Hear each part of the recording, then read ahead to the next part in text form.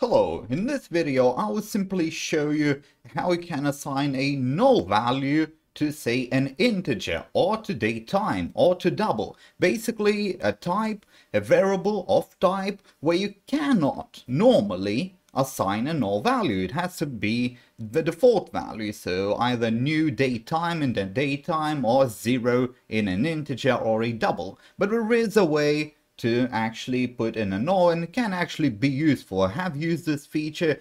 It's not something I use every day and everywhere, but it can be useful. So let's start with it. I'm not gonna get too technical with the names and the words, but first of all, we have a little integer right here. You see we have integer with a little question mark, okay? Question mark. So the question mark basically makes the integer nullable. And the I is, of course, the name of that variable. And as you can see, I can assign null. Now, if you don't know this, if I did, say, an integer a, and I assign null, that doesn't work. You cannot assign null on a normal integer.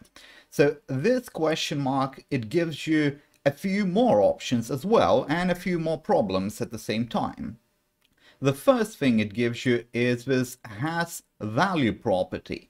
Basically, it's a check for null, so you don't have to do equals null, you just do has value.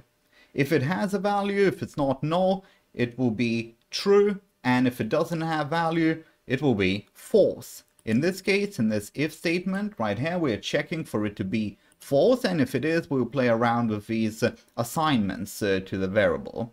The first one, as you can see, is value 1, integer value 1, newly created one, and we assign this I.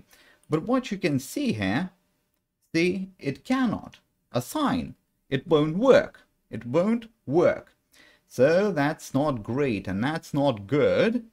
And the second one is 5. A simple number, and yes, it can be assigned. We'll later run this. So a number, a simple number, can be assigned to a simple integer. That works perfectly fine, right?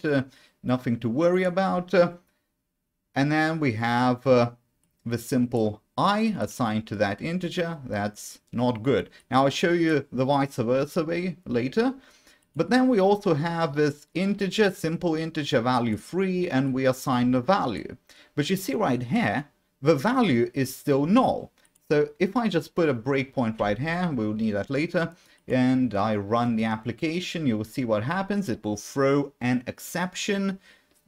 Right here, it doesn't even let me build because of the first one, so you need to comment that just quickly and show you how it throws the exception. It will throw this exception. You see it says nullable object must have a value.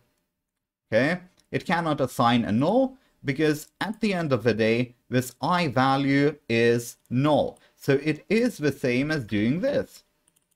Null. And you see that does not work.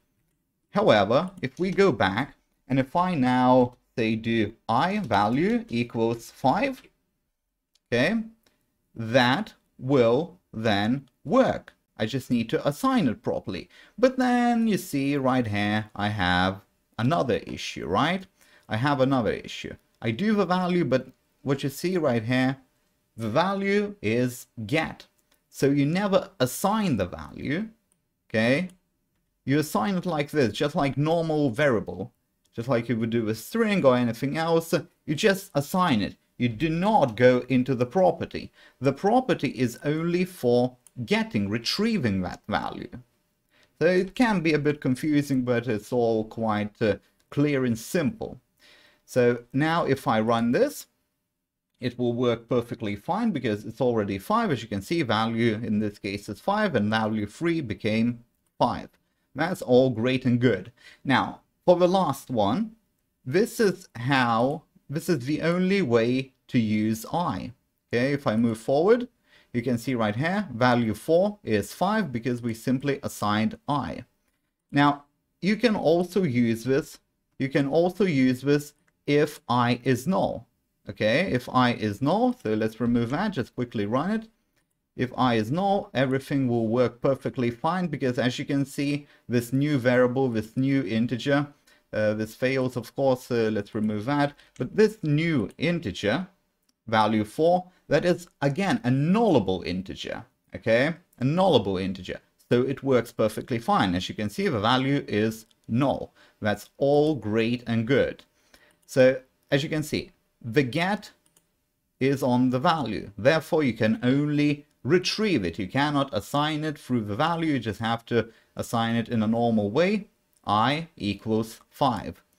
And then if you want to set a null, you have to set it on a nullable integer. Now, this code, just like any other code on my YouTube videos, is available on Patreon. You also get some free courses of mine. You can choose whichever one you want. And depending on your tier, which you choose on Patreon, you'll get different courses and different amount of courses you will be able to choose. Now, that said, we will conclude this video.